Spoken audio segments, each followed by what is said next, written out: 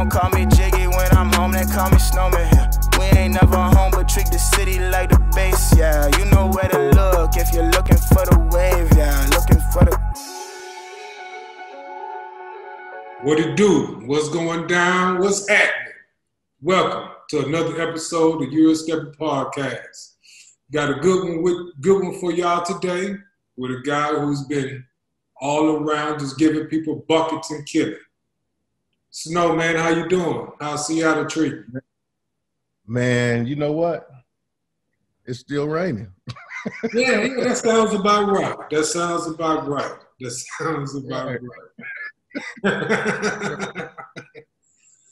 Well, let's get into it, man, because we got a good one for y'all today. We got a player that has won the Alfonso Ford Trophy. A player that's been all Euroleague second team. Player that's been a Euroleague MVP for the month of February and the month of November. An Italian Super Cup champion, a two-time Greek League champion, a Greek Cup winner, and a Greek League most spectacular player. Welcome to the show, Mike James. Mike, welcome. One of the other things I wanted to add to that is arguably the best player in Europe right now. Let's just keep it a stack. Arguably, yeah. Your name has came up a lot on the pod of guys who saying that you give out a lot of buckets.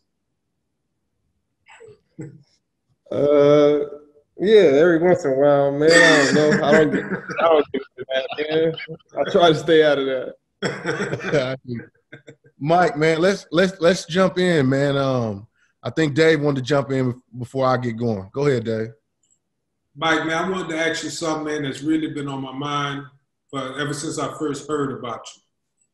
For a player of your caliber, I really think you're a high-level player. You ended up at a school from my state that a lot of players, you know, even from the Houston area, don't even think about going to. How did you end up at Lamar University? Well, first I was a JUCO kid, so I didn't really have grades in high school. I didn't really know a lot about clearinghouse and stuff like that. Like I ain't have a lot of people that like I hung out with that was like basketball players or like went to school before me. All my big homies is like you know, just regular people that got regular day jobs. Right. Like clearinghouse and stuff I was oblivious to. Stuff that kids know automatically now that you got to do. That was just something totally like I was oblivious to. So I really didn't know nothing about like my requirements and nothing like that. I honestly didn't know until late into my junior year when University of Portland was recruiting me. And they were like, are you a qualifier? And I was just like, I mean, probably, I don't know. And then they explained the whole aspect of it. And I was like, oh, well, I don't know. But so I was a JUCO kid. And, you know, just kind of I did my thing there, but kind of had some knocks on me a little bit about my attitude and stuff like that. And, you know, I was getting recruited highly even with that going in late in my sophomore year, but I got into some trouble later after the season. So that kind of scared most of the schools away. So I ended up getting an offer from Lamar in June. Like, no, maybe not June, maybe May. I got the offer late because like, I was going to go to Portland State, but they had already gave my offer away because, like I said, I was supposed to go somewhere big at this point. But some stuff happened.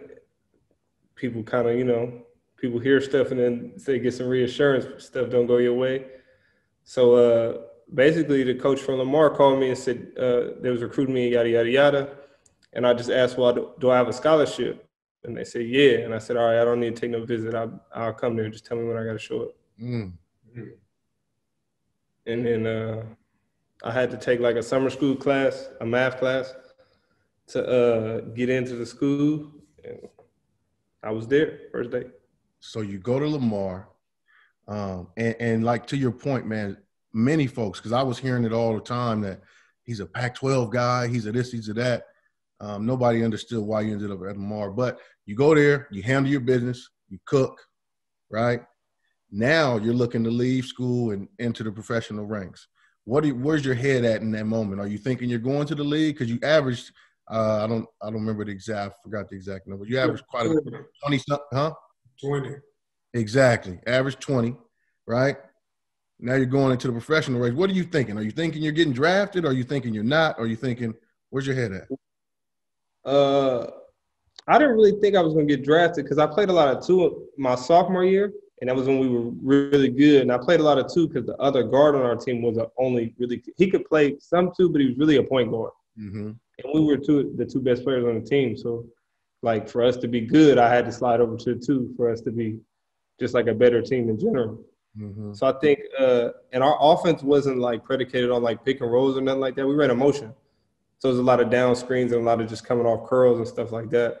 Mm-hmm. So I think, like, the position I played and, like, the offense we ran didn't really show, like, my ability to actually play point guard, which is obviously what I have to play at my height. Right. So I think just that. So they were just like, okay, he can score like every other, I guess, light-skinned 6-foot person in the world. So I think I just didn't stand out. Like, I remember I was working out in Florida for like right after I got done, and they came to see somebody else. I don't even remember the team, but they came to see somebody else and talked to me after, and they was like, we didn't even realize you was that athletic. We didn't know you could dunk and just all this other stuff. And I was like, dang, y'all just didn't know nothing. Y'all just thought I was out here shooting jumpers, I guess. But I think just going to a lower school, and we didn't get to play at the big stage on the tournament like we should have. The game we lost playing around, like not taking it serious. And so my opportunity to show people on a bigger stage just wasn't there. You guys lost to Vermont, right? Yeah, we lost to Vermont, man. It's still about me. Respect to Vermont, but I think we all know what he's saying. Lost to Vermont. So you lose to Vermont, you move on, man. Now you're going into the professional ranks. You don't feel like you're getting drafted. You sign with an agent. You're working out. You end up overseas. Can you talk a little bit about where your head's at when you're finally like, oh, shoot, I'm really going overseas? Like, well, I think, like, I never really thought, like kind of like how I was oblivious to clearinghouse and, like, going to college. I was kind of oblivious to, like, professional basketball in general, like how to get into the NBA, what they're looking for, overseas basketball. So, like, I went overseas with the mindset, like, I got to kill everybody and that's all I should worry about and, like, try to win while I'm doing it.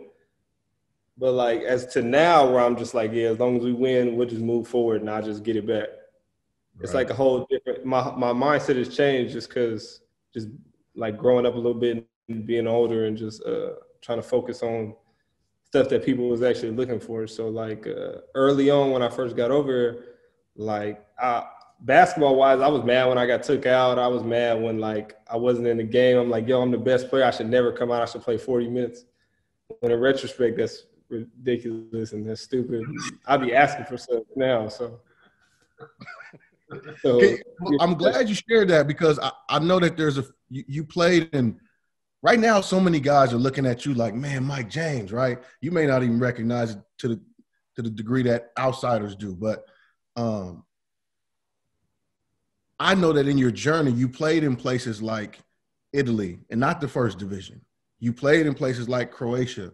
Can you talk about your time there and how that kind of either prepared you through the positives and some of the negatives? Can you talk a little bit about those spots you've been to and how they helped get you where you are today?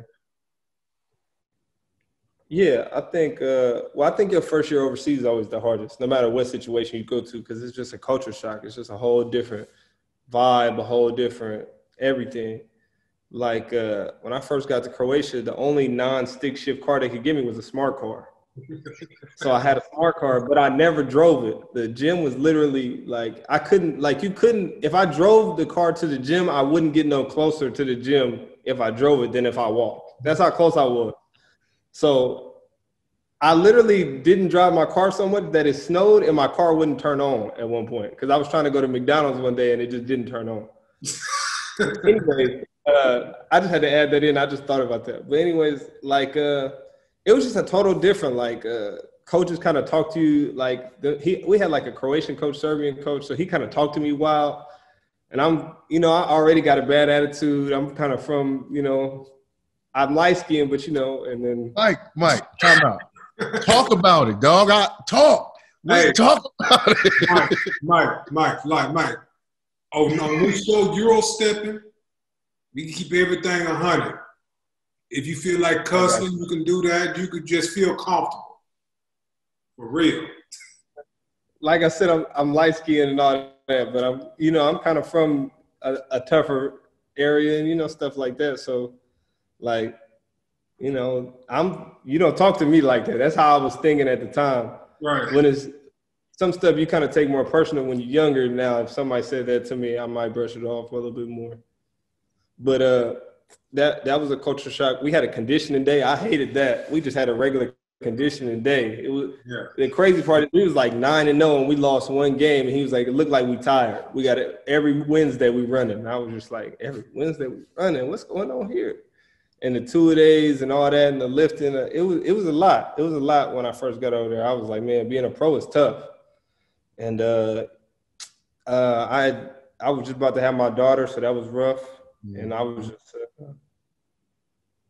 being overseas is tough. Just it was always cold. I ain't never been nowhere cold. I'm from Portland, but I went to school in Arizona and Texas, so I ain't seen no snow in a minute. It was rough in Croatia. I think just the culture shock and just I was the only American, so it wasn't like a lot of people I could just have a regular conversation with. So, hey Mike, I want you to elaborate on your culture shock a little bit. Like, what was the most shocking thing to you when you first, while you're doing your time in Zagreb? Just like the language barriers everywhere you go is just rough. People just stare at you. I didn't get a haircut for like 6 months. I had like the little Kirk Heinrich tag. It wasn't cool. So, just all that stuff, just for a person who I'm used to getting a haircut every week and a half, I go out there, I ain't get a haircut for 6 months. The food a little bit different. I'm cooking a lot more now, and I hated to cook. I still hate to cook. I never cook now. So, just all that stuff rolled into one. It was different. And then, they kind of late. And then it's my first year, so I don't know about this late on payments thing. So I'm getting late on payments. They acting like it's okay. I don't think it's okay at all. So it's just a lot of accumulation stuff that before you go overseas, you don't really understand it all the way. Like, people complain about it all the time, but you're like, yeah, that's not going to happen to me. That must be just him or yada, yada, yada. Then when you go over there and you figure it out, you're like, dang, that's me too. And with that was happening to you, and you were leading the league in scoring at the time. Yeah. So guys just it can happen to anybody, and it's going to happen to you if you go over there. It's going to happen. I was playing well, and then me and the coaches had some differences. He didn't really speak that good at English, and he didn't want me there in the first place. He wanted some other dude that was Croatian. So like, as soon as he said something crazy to me, so I said something back. And if you ain't got no Serbian coach or ever had no Croatian coaches, if you get into an argument, it's all the way off. It's like, coming back from yeah. And it was just like, it was off. And then I ended up going to Israel just for like the playoffs. Like, I went there for like maybe like 4 games before the playoffs, and then I finished with the playoffs with them. But that was way better. They were a little bit more welcoming. I had an American on my team. It was more Americanized stuff. It's more Americanized stuff in Israel in general, though. So it's a little bit more welcoming. But Mike, what I want these guys to know is what level you were at in Israel, so they can understand that you didn't just pop up here at Maccabi. I mean, that's not Maccabi. I'm sorry, CSKA, right? You grinded to get here, right? So can you talk about where you were in Israel? Well, my first year I played regular Croatian league, not like ABA or none of that, just regular Croatian. Right. And then my second year I played, the playoffs in Israel was second division. Right. I went there and just got my opportunity. I wanted to show people that I needed some extra money, obviously. And then I just wanted to, finish out and just, end on a positive note on the season. I ended up signing in Italy the next year in like the third division, second and a half. They had some weird playoff thing doing. So I mean, that year was really good for me. I got MVP, I think, that year or something like that, or close first team, something. I don't really remember, but that year we really well. It was way better. It was probably one of my that was my best year for sure up to that point. Wow. As far as being comfortable and getting comfortable, I had a Canadian. He wasn't American, but he was Canadian. He was real cool. We still cool to this day. So I mean, they was more accommodating. They had a nice place to stay, better Wi-Fi. You know, it was just better in general. The food was real good. So that year, I think, right there is what made me feel like absolutely comfortable in Europe and to be able to and wanted to keep going. I still didn't even know what EuroLeague was at this point, by the way. Because I remember thinking the next year when I went to Greece, we was watching games and I was like, what league is they playing in? And they was like, this is EuroLeague. I was like, where they play? Like, who they play? This looked like they playing for their national teams or something. I was oblivious, man. You don't know nothing when you go over there. They just got to tell you everything. Yeah, right. I think we all went through that. Everybody who came to Europe, no one knew anything about countries, about leagues, about nothing.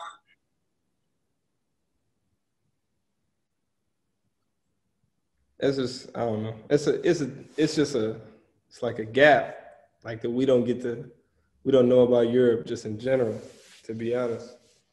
Right. So you play third division Italy. Mm-hmm. You go crazy. You end up in Greece. And I don't think you stayed in Greece very long. No, I think I played like 6 games, 7 games. And what happened after you played those 6, 7 games?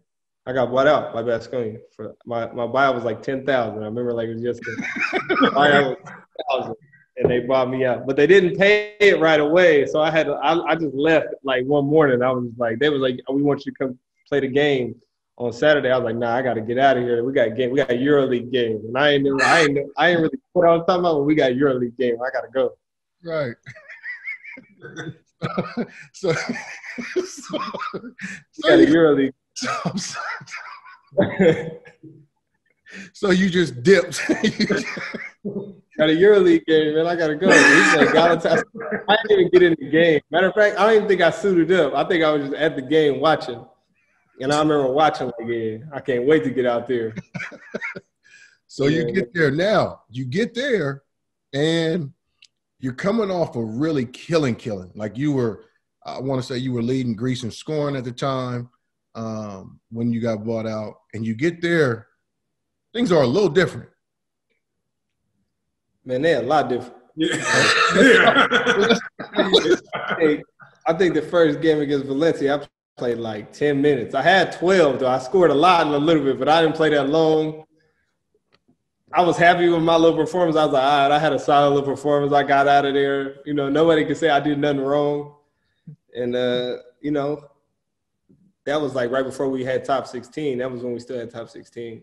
Mm-hmm. So we made it after that win, I think, and then we got to play the rest of the EuroLeague, so that was cool. Right. So you do that. You go on. You stay with that team for another year, right? Yeah, I played that whole year. We missed the playoffs by the last game, and then I had another year on my contract after that. Okay, so they gave you was it 1+1 or 2, just straight 2? 1+1. They didn't let me out after the summer. Right. So you play you play the second year of the 1+1, and this year goes a little better. And where's your head at this point? You know you've done it in EuroLeague, like you've shown who you are a little bit. Still not what we see now, but you've shown yourself on that stage and that you're more than capable of, you know, doing your thing. So where's your head at now? Where are you thinking? You feeling like I want to go to the league? You feeling like where's your head at? So after my first year in Baskonia, I played summer league that summer with Phoenix, and I played good, but they wouldn't let me get out of my contract to like explore that more. So after this year, I didn't really know what I wanted to do. I didn't really have no clear cut like opportunities in NBA. Everybody was like, come to camp and all this stuff. And so I didn't like, just like I am now, I don't really like wasting money or losing out on money or stuff like that to just to just go into the dark, especially because I'm not a big name guy. I'm not like somebody, I got connections everywhere. It's not like I just go into a room and I just know I'm going to be somewhere.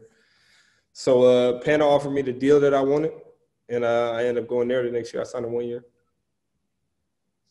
So 1 year in Pana. Okay. So you go to Pana, you hoop. You hoop. Yeah, I had a good season this year. Yeah, I had a good season. You hoop. Look, you hearing Dave? Yeah, I had a better season. Okay. So you hoop. How was Pana? They got some of the craziest fans around. So how was that experience? It was cool. I mean, they liked me. They liked me because I had a lot of energy. Mm-hmm. That was when I was a little bit more athletic still, so I was dunking a lot more. So they like that. They like that too. Time out, Dave. You hear this guy? You ain't seen me dunking forever. Don't act like that. Hey, I will. I'm gonna keep it calm. I think you challenge some of the best defenders around Europe, and I can tell, like me knowing hoopers, I could tell in your mind, you like, I'm about to go punch it on this guy. But now you like, I ain't got a little athletic at that time. I will say I watched you just the other day go down the lane and you turned it over this way. I said, oh, okay. Usually that's a bang out. I didn't used to do that. Nah, it's still there though. It's still there though. So you kill in Panathinaikos, you're feeling good. Now, after this year, you're not locked into any team in Europe. You were on a 1 year deal. Where's your head at that point? Well, see, before we even got done with Euroleague, I probably shouldn't even be saying this. It's probably illegal, but I don't give a fuck. Earl Watson called me because he got the job at Phoenix. Mm-hmm. And we spent time together when I was in Summer League, and we got cool. Earl is real cool. Earl is a solid dude. So he called me. He was like, yo, I got the job. Come over. This is the time. You just stop being over there. Come on. Mm-hmm. It was like I told you if I got the job, I'm getting you. So come on. So I didn't even really talk renegotiation with nobody. I didn't even talk to no teams. It was just like, all right, I'm on my way. I ended up signing the new thing at the time was a two-way. I was like the first person to sign. And everybody was so mad at me for signing. Everybody was hot. But they had told me I was never going to play G League. They said I was just going to run out my days and they was going to keep me. So it was basically like I was signing the minimum. So it really didn't bother me like that. Mm-hmm. So you sign a minimum, you get to Phoenix, and they actually you get to a point where you start starting. Yeah, that was wild. I went from in preseason being people don't know this about the NBA. If you on the team and you're not the first or second string, you get treated like you're not even on the team. We in practice, I'm not getting subbed in. I'm watching on the sidelines. I'm chilling, and when I do get subbed in, I shoot every time because I'm just like, yo, this is wild. I remember one open gym, I didn't play the whole day because they had got into it in the both teams. So I'm just sitting on the sideline, and the next day I didn't pass the whole time my team didn't lose. I was so mad. I didn't pass one time the whole day. But So basically that was how it was. I was third string. I got to play, I think my first preseason game was in Portland because I was from Portland. So Earl let me play the whole end of the whole fourth, I think I played. So Earl let me, that was cool of him, to be honest, because I hadn't played before that. And then my bad, go ahead. And then the first game of the season, we got blown out bad by 60 or 50. But I had 12 though, so I was solid. I played. We were already down. Dave, him and 12. Him and 12. Yeah, I had 12. Hey, it was my first NBA game. I came in, we was already down 50, man. I had 12.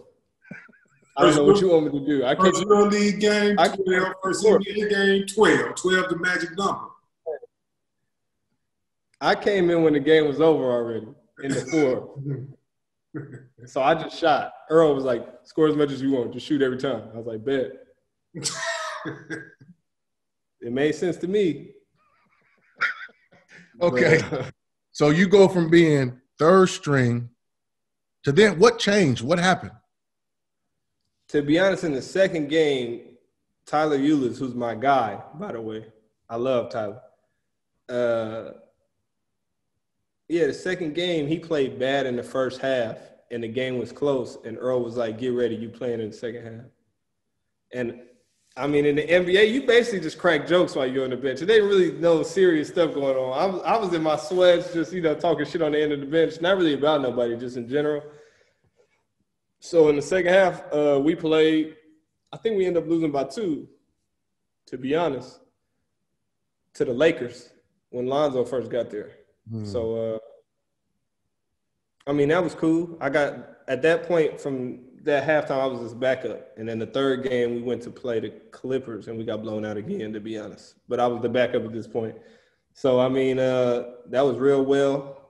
I liked it. I was happy. I was happy at the backup. But then after the third game, Earl got fired, bled, tweeted some crazy shit, and then all of a sudden I was starting.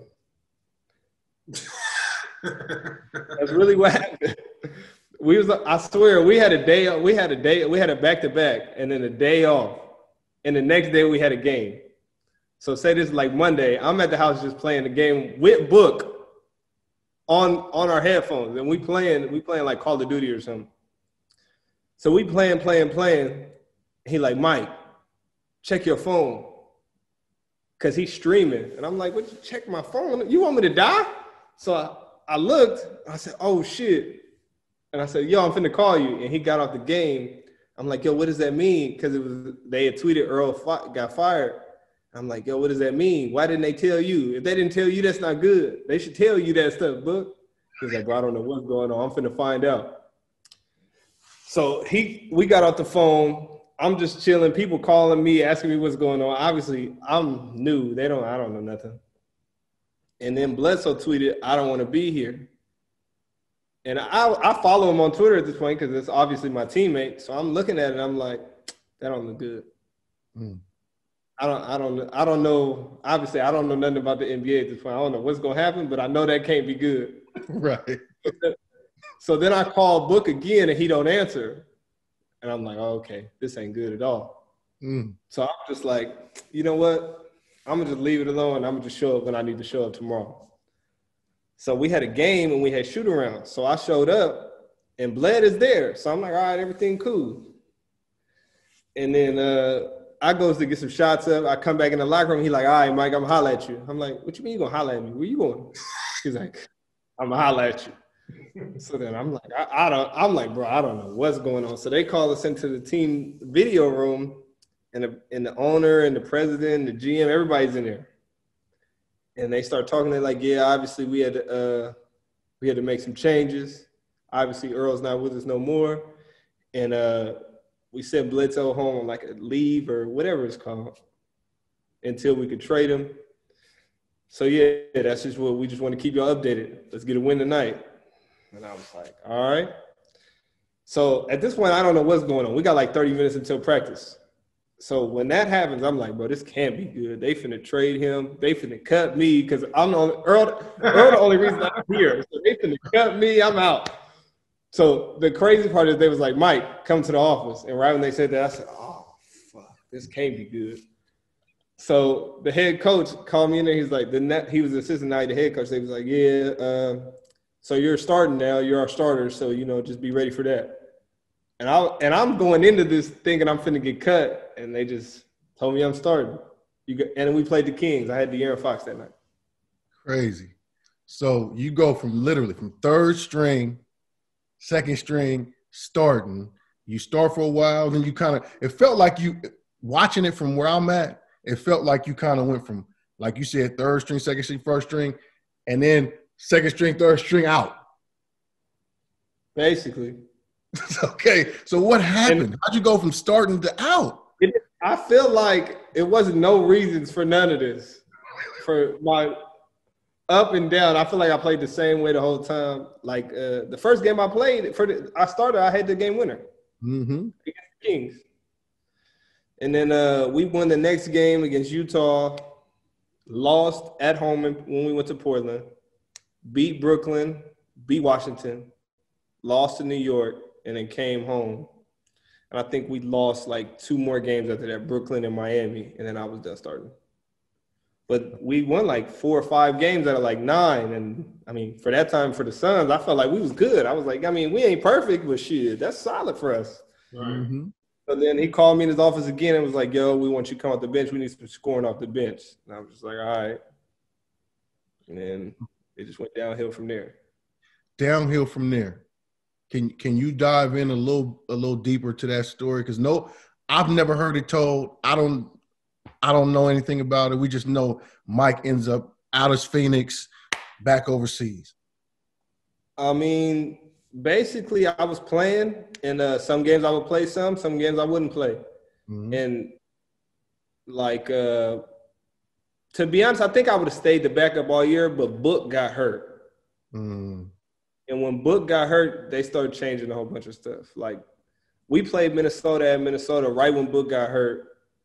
And Coach called me to his office again. He said, Mike, you're going to play like 30 minutes tonight. You're going to play 1 and 2 tonight. And I was just like, all right. So I'm in there guarding Jimmy Butler and Andrew Wiggins in the post in Minnesota. And they hit turnarounds on me. And I'm just looking at the coach like, I don't know what you want me to do about that. Like, I don't got no action at that. He didn't just get a layup. He shot a fadeaway. He got to make that. But I ended up having like 28 though, and we lost by like 3.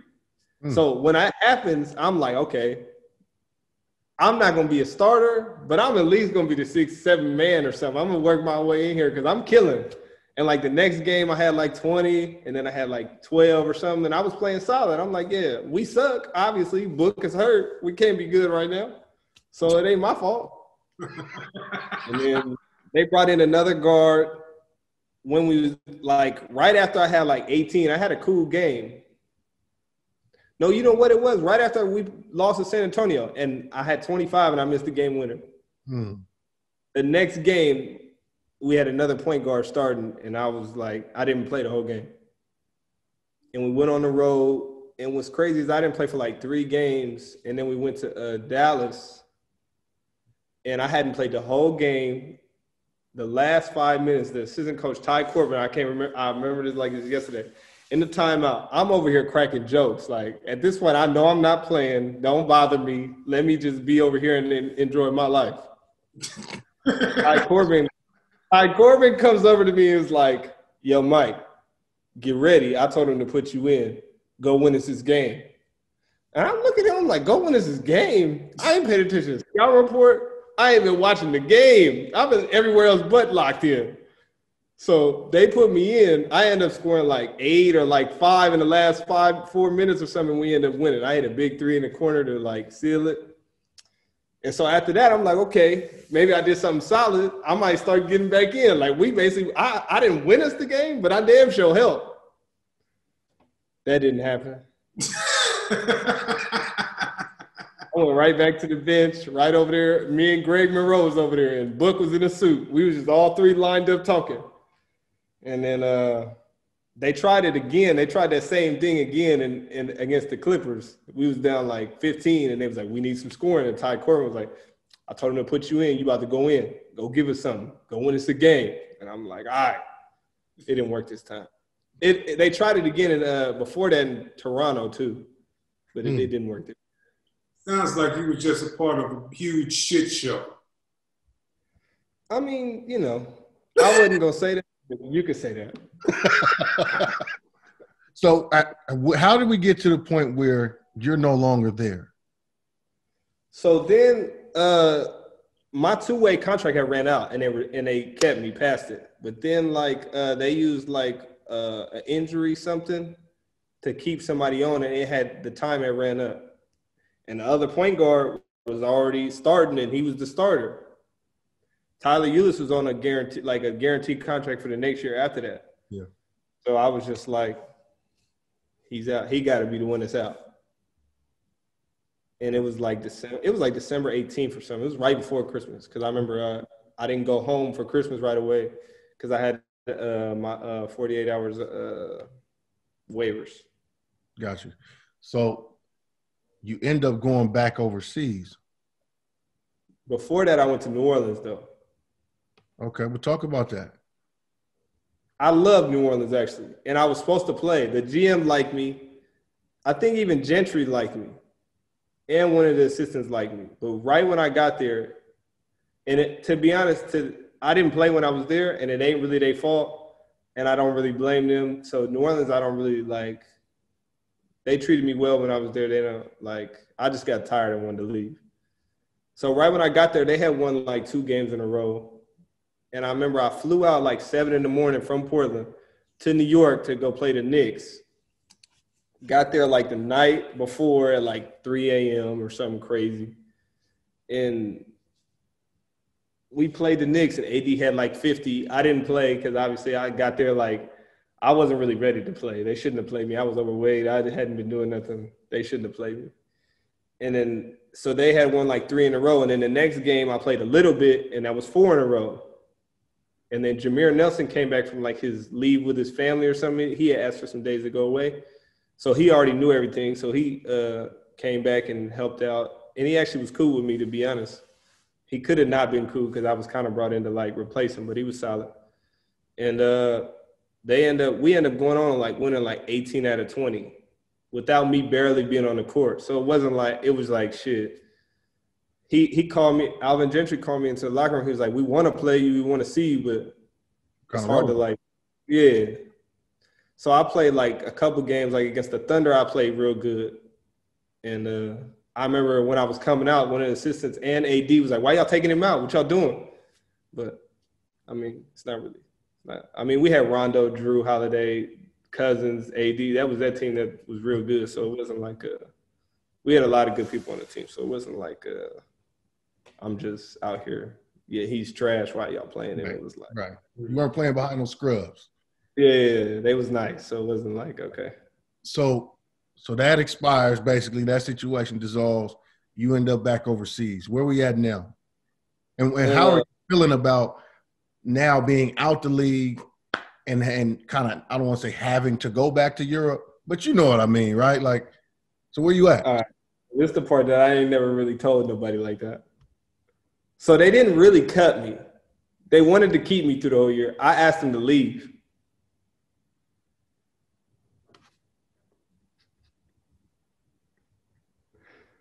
I wasn't playing. I didn't really – I hate not playing. I was just watching. And I was at dinner. I remember like it was yesterday. It was me, Mike Penberthy, that coach for the Lakers, my trainer now, Mike G, Drew Holiday, AD. Mike, are you okay, dog? Hey, bro, I don't like not playing. I can't watch nobody play basketball.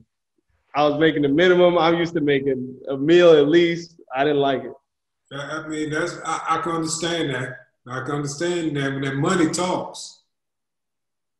Money talks. So absolutely. I remember we was at dinner in New York all together on the road, and I was just looking around. I said, bro, I'm out. And Drew was like, you ain't eat your food yet. And I'm like, no, I'm going back overseas. He was like, you serious? I was like, yeah, I'm leaving tomorrow. I can't do this. I might leave tonight. He was like, for real? You gonna start playing eventually? I said, yeah, I don't know when eventually is, but I'm getting tired of waiting. And that's I was like, man, I was just like, man, I got dinner, man. This is my last dinner. It's on me. And so I paid for dinner, and then the next morning I bought my own ticket and went home. Packed my shit, and like in 2 days I was in Greece and back in Panama. I didn't know that story, and I don't know if anybody else did. That's nuts. So you back up in Panama where you had already really served EuroLeague, and now you're really in your bag.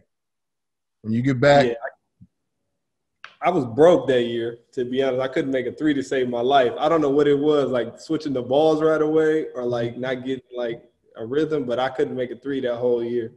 But that was like my best statistical year up to date. I was like 16-4 or something. And we ended up losing to Luka and them in the playoffs. But we were really good that year. We should have went to the Final Four. We fucked off. Right. So now I'm not going to need you to discuss your actual figures. But at this point, you're starting to really make a huge name for yourself in Europe. And I'm sure you're running it up. I went back to Panama at the same contract I had the year before, but it was only for like 3 or 4 months. Right. Because I came back in February. So maybe it's like, was it 4 months, 6 months, something like that. Mm-hmm. So But then I was a free agent, and that was when I signed my big deal to Milan. Right. Was that a smile? No. He said, I signed my biggest deal to Milan. Had a little smile on his face with that one. Nah, I just know we get into the part everybody really want to talk about. So I just know we get into that part soon. So talk about it. Why are you gonna make me be the bad guy and ask you? Just talk about it, Mike. They want to know. You know they want to know. People don't need to know this story, man. I don't need people thinking people are bad people, man. Mike, you know these folks want to know, man. What the hell happened in Milan? Well, the first year was good. I felt like I bust my ass for Milan. To be honest, we had a lot of injuries. I covered a lot of space that I wasn't really supposed to be covering. I was playing like 30 minutes, 39 minutes a game. I got injured like 3 times, and I'll never get hurt, to be honest. And I felt like I did it above and beyond what I was supposed to do that year. That was the first year in Milan, right? Yeah, it's not my fault that our fucking 2nd through 5th best players got hurt throughout the year. I mean, when we was all healthy, we was like 4th or 5th or something like that. Mm-hmm. You know, you try your hardest. People don't respect you. You know, Mike, is it fair to say he who wears the crown? You know what? I ain't gonna go there. Let's just say this: you were clearly supposed to be the guy. Is that fair to say? Yeah. That's fair. Do you feel like you carried your weight as the guy in that situation? Yeah. I mean, I did everything I was supposed to do. But making up for people being injured and trying to cover for other people and all this other stuff, and that's overextending myself. That's too much. I can't cover for injured players. I didn't sign up for that. Right. So how'd those conversations go, Mike, when it came to a point where they were upset and disappointed with the outcome, you were frustrated, feeling like you did your part? How were those conversations? Because I know it got really crazy. It was online. Everybody was watching it. You were tweeting. They were saying stuff through the media. It got kind of crazy. Well, see, on my exit meeting the first year, it was just like we building for the future. And we talked about players. And basically, I helped recruit half the players they got there now. So over the summer, they got a new coach. And, which didn't really bother me none. I mean, obviously that's what y'all want to do. New coaches come every day. And, people just were saying that he was finna cut me. But, me and him had multiple conversations where that's just not what he told me. So at no point did he ever say, you know what, I don't think we're a match? He still ain't told me that. I hear you. So he never told you that, but the situation, you guys split. When we had phone conversations, we talked about the future, multiple, as in more than 2 or 3. And one day I woke up with an email saying that I don't got no minutes. An email from who exactly, Mike? Was it the coach? Was it the general manager? Was it the president? I don't even remember, but I remember my agent texting me and saying, hey, check your email. Mm-hmm. I was like, all right. He was like, but first he said, don't get upset. Check your email. And I didn't know what the fuck that meant. I was like, what you mean? And then shortly after, I'm getting a whole bunch of tweets and it's all online. I'm like, yo. Well, we know how Italy is. When there's anything happening in the media, it's a wildfire. It goes kind of crazy, right? And you're the biggest name, biggest salary guy, maybe in all of Italy. So we got to expect some of that to some degree, right? Yeah, I wasn't really mad about that. I just felt like, you know. They could have handled the situation better. There you go. Like you saying I'm coming back in middle June and then in late July saying that I'm not, kind of cut up my free agency window. Mm-hmm. Yeah. But, you know, things were good. I was close with Kyle Hines at the time. You know, he asked how I felt about CSKA right after I got cut, and it was kind of moving fast. It was a lot going on at that time, and I was like, man, I got to get back in EuroLeague because honestly, I just didn't like that, so I had to go back. I was like, if I go back to the NBA, I'm gonna be mad if I don't get to see that again. Mm-hmm.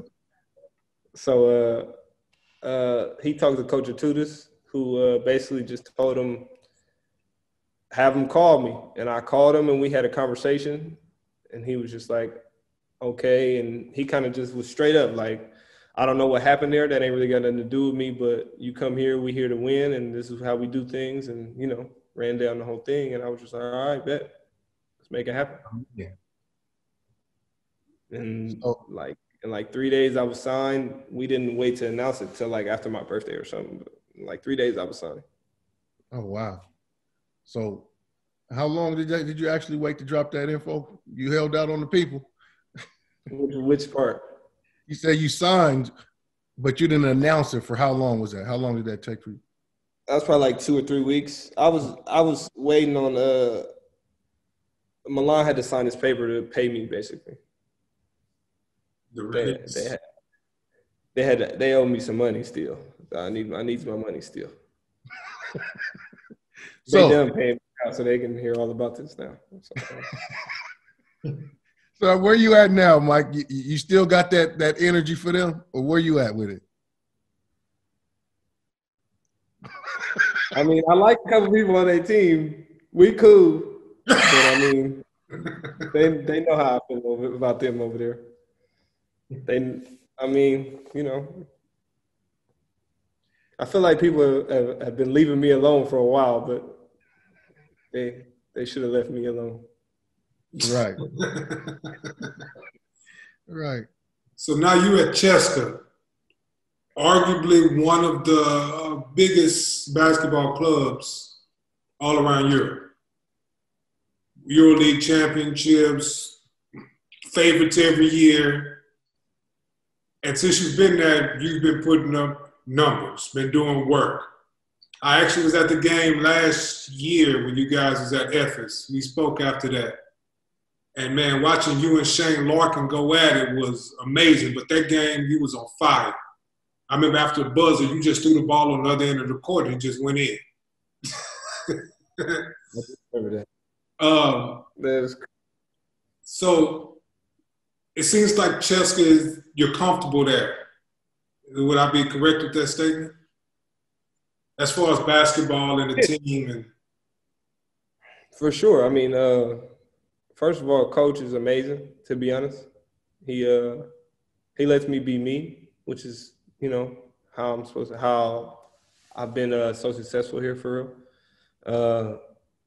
A lot of coaches don't let you really play one-on-one or kind of play as fast-paced as he allows me to do it, but he allows me to do it all the time. We exploit mismatches a lot here, to be honest. If we see a mismatch in general, we kind of play one-on-one a lot.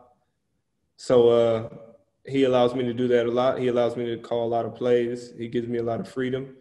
And in turn, I think it's worked out. I think it's worked out for the both of us. I think obviously we're winning right now, so that's good. I think last year we were good too. Will getting hurt obviously hurt us last year, but I think we still would get Final Four. And this year I think we're ready. Look like you guys are kind of primed and ready to make a long run into maybe potentially even winning this thing. To date, you have not won a EuroLeague championship. Is that something that you said, you know what, I can't get out of this game without hoisting that trophy? Is that something is that a goal you set? I mean, yeah, for sure. I wanted to run at it last year because everybody loved Efforts. I really wanted to run at it last year. I really wanted to see if we could steal one. I think nobody really counted on us, but I think we were tough last year. I think we was a tough out, to be honest. I think we were still fourth with everybody not bringing us up at all. So, I mean, I wanted to run at it last year, but now I signed a 3-year extension. Will's here for 2 more. Molitino signed 3 years. Shingelia signed 3 years. Hackett signed for another 2. I mean, we got a team here that's going to be here for a while. So I think we gelling right now, and hopefully we can continue that way. And I think we can be really scary. Mm-hmm. So, Mike, you've played in a lot of different countries. Something I ask, everybody who come on the show.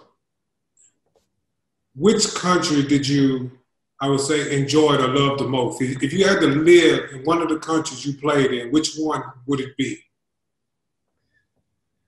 Greece, and why? For sure.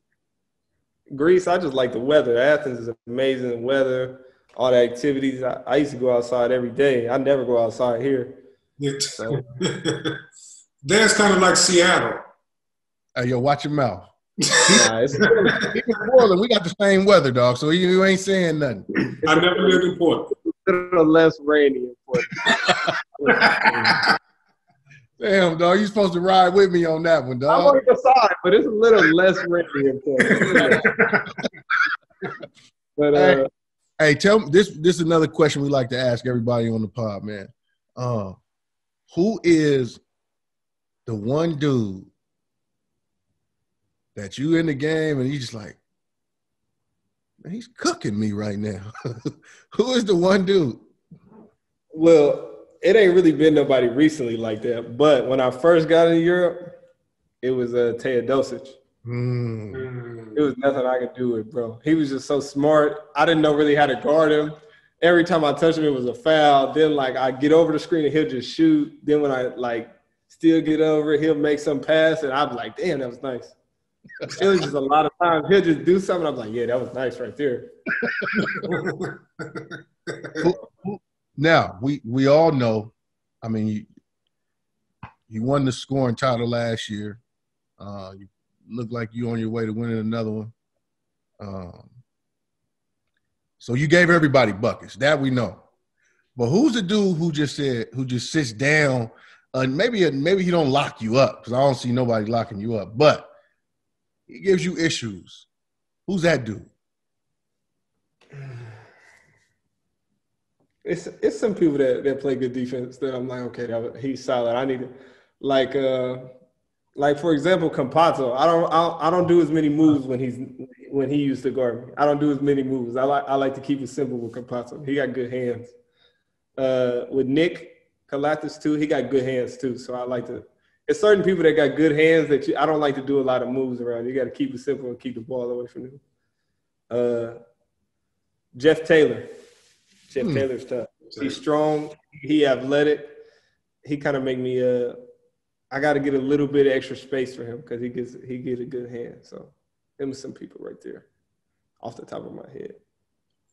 All right. Go ahead, Dave. What would you say, since you've been over here, the years you've been, maybe the craziest thing that you've seen? What story do you have? Because we've all seen some stuff while we played over here that we were like, man, I can't believe this happened. Some players came, they seen bombs go off during the game. They seen fights break out of nowhere. People walking the gym and people smoking cigarettes while they playing. So what would be the craziest thing you've seen? It could be on or off the court. It doesn't matter. I think experience was we played in Greek League playoffs, I think, maybe my first year. Yeah, my first year. We was winning the game. The game was over. We was playing Olympiacos in the championship. It was game 5, I think.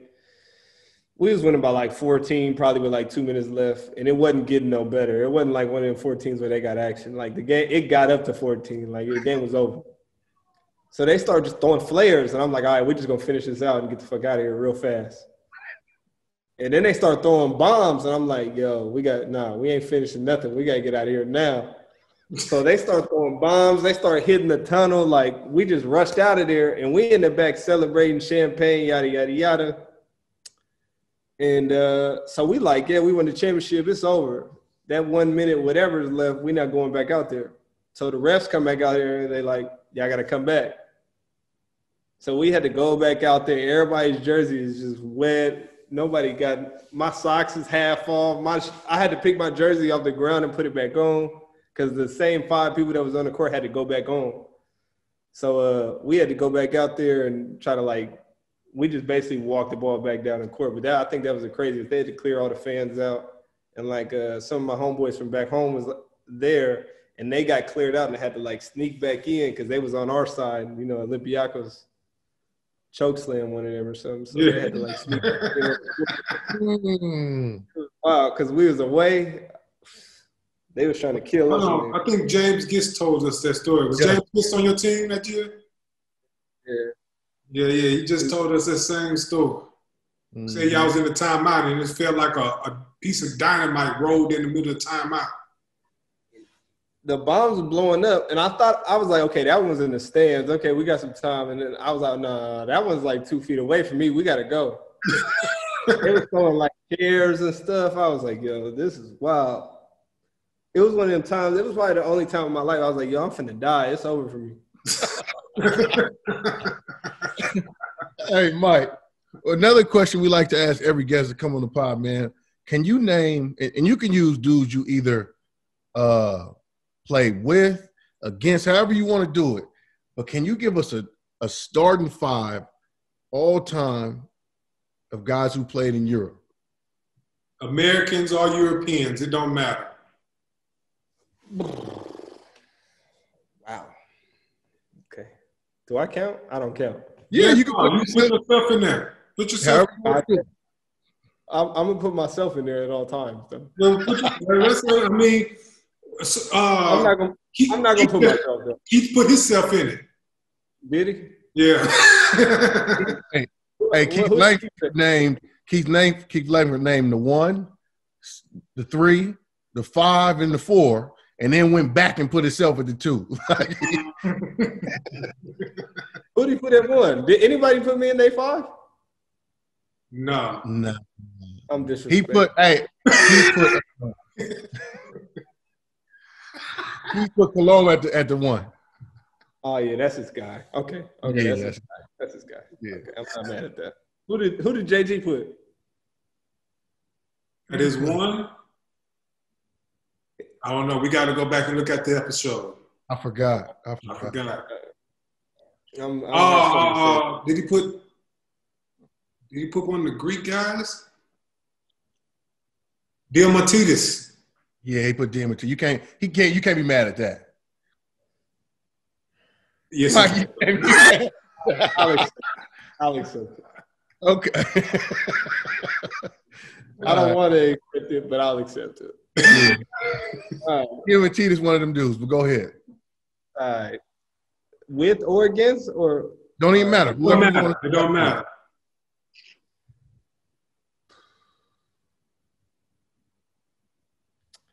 I think I'm gonna pick years. It's gonna make it easier on me. Okay. With that, my final 4-year Borussis. Yeah, Borussis not at the 5. Big fella. I'm gonna pick. Damn, this is tough. This is a good one. I didn't think I had to answer a tough question like this. So we got Borussis at the 5. We got you at the 1. I don't know if I'm putting myself in. I'm gonna exempt myself. I'm gonna exempt myself. I'm gonna go the year Sergio Llull won MVP. I'm gonna put him at the 1.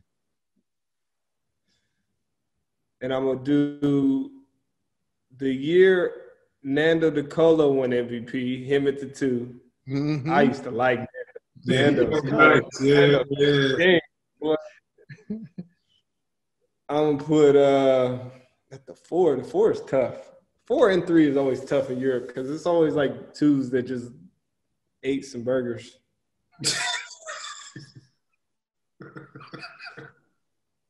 Oh man, I'm gonna do 4. I'm gonna go Mirotic. I like Nico. Nico. Shoot. And then the 3, I'm gonna go. I forgot somebody for sure, and it's gonna bother me when I look back. At the 3, I'm gonna go Will and be biased. I ain't mad at that. Will Clyburn.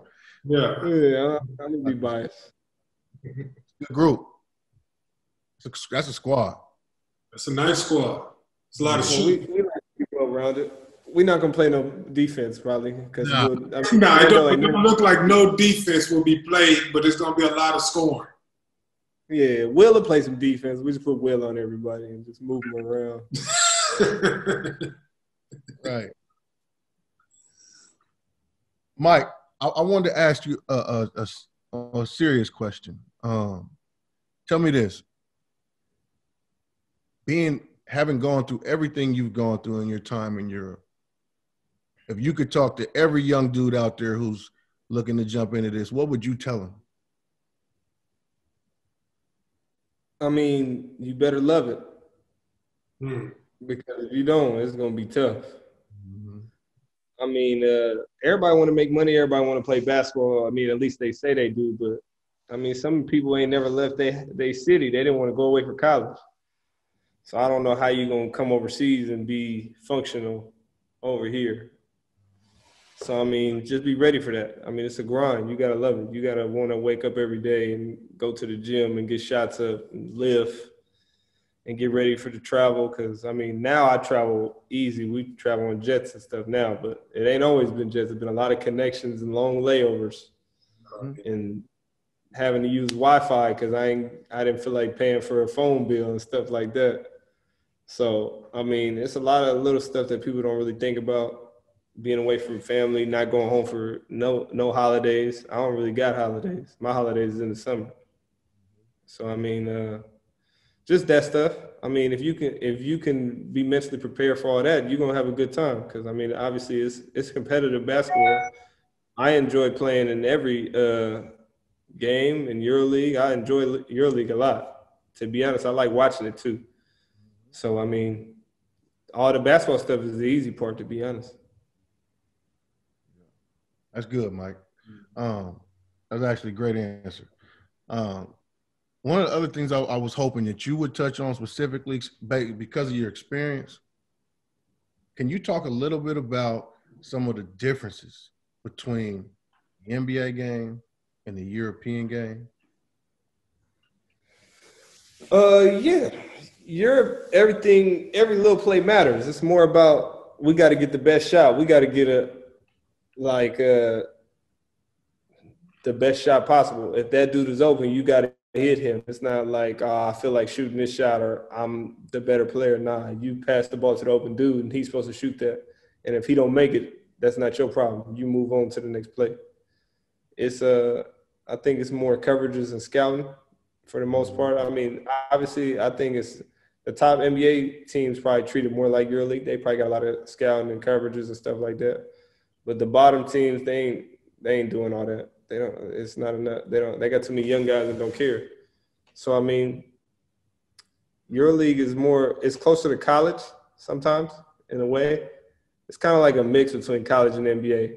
It's up tempo and a lot of pick and rolls like NBA, but it's more get the best shot and you do want to get stops and a lot of defense oriented stuff. And obviously the no defense of 3 seconds rule lets people do whatever they want on defense, which is crazy. But you just have people just say people are amazing defenders. All they do is sit by the hoop all damn day. As you say so.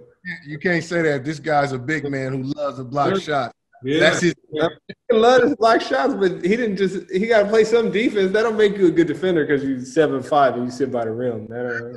I locked everybody up. It didn't matter. See, I can respect that. Getting on the wing, it didn't matter. I'll switch out. But I'm going to try to beat your shit. That's what I will do. I can respect that, but yeah. Mike, you gotta look at it from the other side, dog. You're trying to go down the lane and dunk on dudes. I ain't dunked in a long time. I'm doing finger rolling. I do floaters and finger rolls and step backs. Oh, listen, anybody who's ever watched you play, Mike, I'm sorry, we got to touch on this. Anybody who's ever watched you play, they've seen this scoop floater from 17. Where did you get that from? And how did you get to a point where you started trusting that shot in the game? To be honest, I stole it a little bit. I stole it a little bit from Cozer from Madrid. Okay. We was at Baskonia together. He used to always do it with his left hand. And I'm like, bro, that's counterfeit. There's no way you could just keep doing that. So we used to play around before practice, like seeing who could do it better and stuff like that. So then in a game one day, I just did it like off of instinct. And I was like, yo, that shit worked. So then all of a sudden, I just started doing it all the time. And then ever since that year, it was just like, yeah, I got to keep this in my game. Like, this is nice. This got to stay with me. This can't go nowhere. Mike, now I do it. Mike, that shot is nuts, dog. That's nuts. Bro, everybody points out the one where I was already in the rhythm. I had like 20 at that point, like the first quarter. Obviously, I was doing dumb shit at that point, but I don't normally do stuff like that. I normally just do the regular one, but right. Unless you're in your bag. Yeah, I gotta be feeling good. But you know, when people feeling good, they start doing anything. Right? Well, me at least, I'll do anything. Now you saying something. You would do anything. Mike, I gotta bring this stuff up because these dudes love, like, one of the things that separates you from almost everybody in Europe is the separation you get. How is it that you're able to cover 12 feet on a side step? Like, how are you doing that? Practice, to be honest. I stole this one too, to be honest. I got to be honest. I stole it. I watched Vanulis do the right one a lot.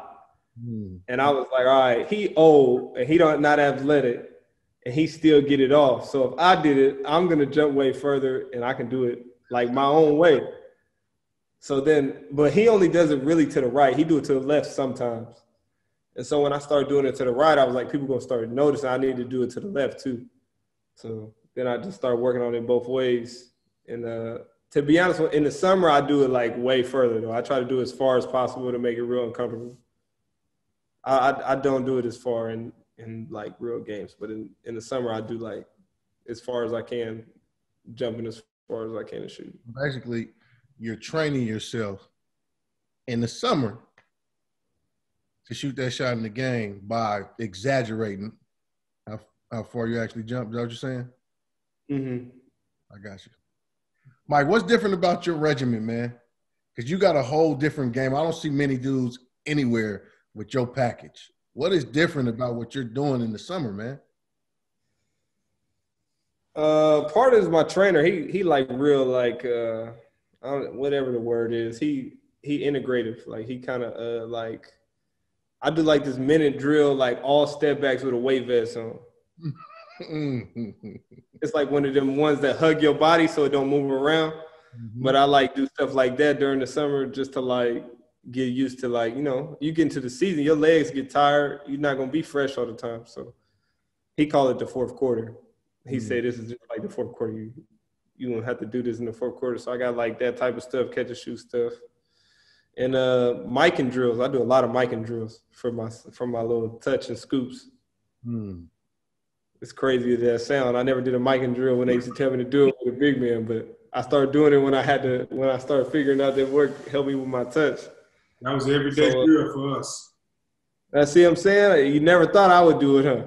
Nah, I didn't see too many guards doing it. I'm going to be honest with you. So I started doing stuff like that. I just started doing a lot of stuff that, like, I'm small, so I got to get off a lot of stuff that obviously somebody who's 6'5" don't got to do as much to get it off. So I got to be able to get it off and make it flow natural for me and make it, you know, effective.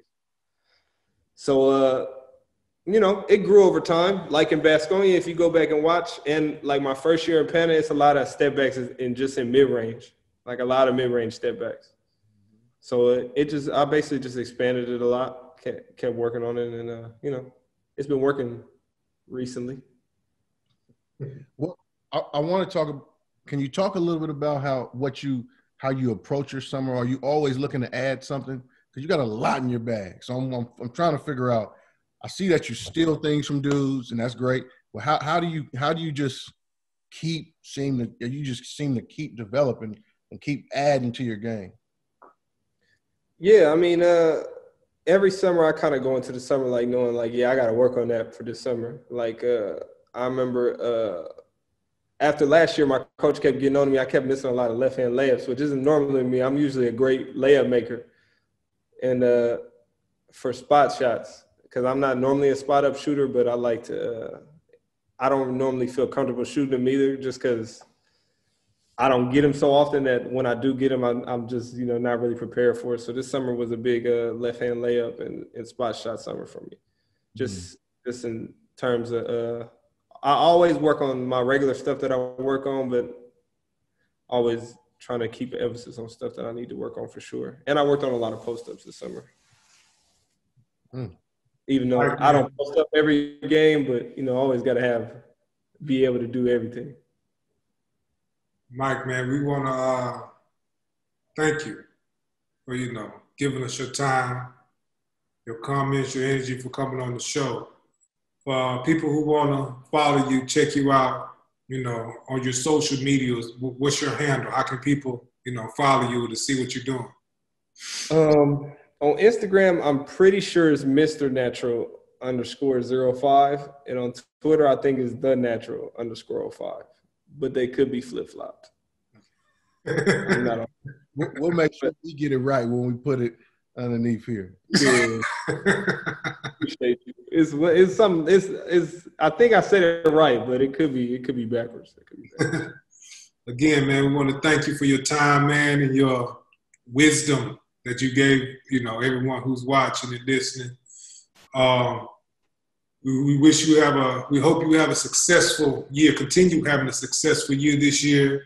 Good luck on the championship run. I know you guys are one of the favorites.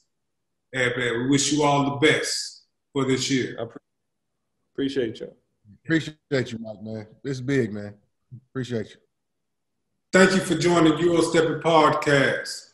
Catch us on YouTube, Next Ones Network page, and also nextones.com.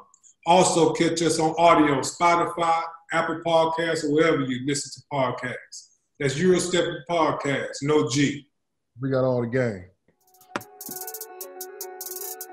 Thought it was a joke, what they still playing games for? Holes in my denim, never holes